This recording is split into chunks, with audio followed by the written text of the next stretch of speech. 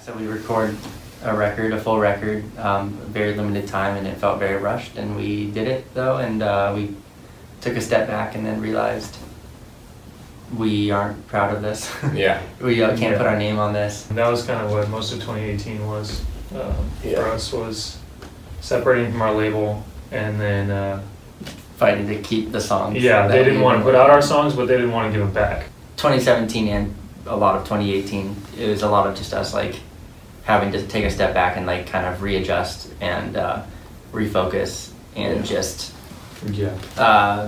get back in touch with like what it was. I think that made us do our best work in the beginning anyway.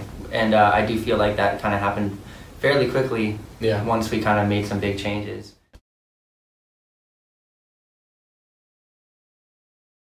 Kind of just putting the last 2 years behind us in a way. Like, I just started writing songs that felt easy and just felt great and just felt like how it used to feel writing. What really helped us kind of like be ready to just start putting out music and going for it was also when we did the 2 shows.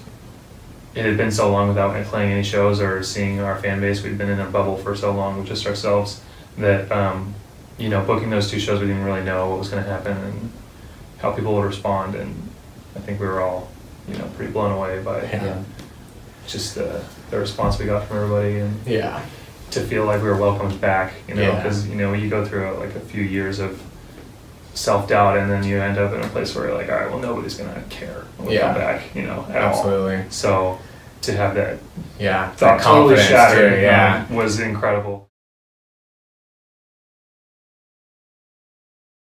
Well, Brendan shared this dream song in Alex's attic in Alameda, and it came together very quickly. Dream Song was kind of always one of the tracks that just felt good.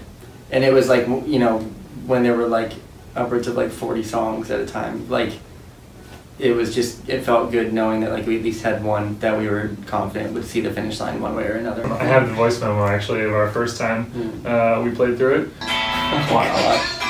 Ew.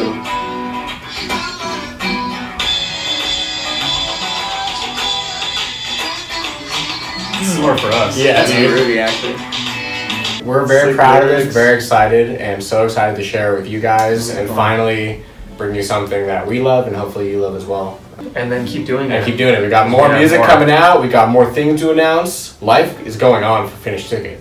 Fucking sick, bro. I'm sorry. Yeah, we'll leave that in.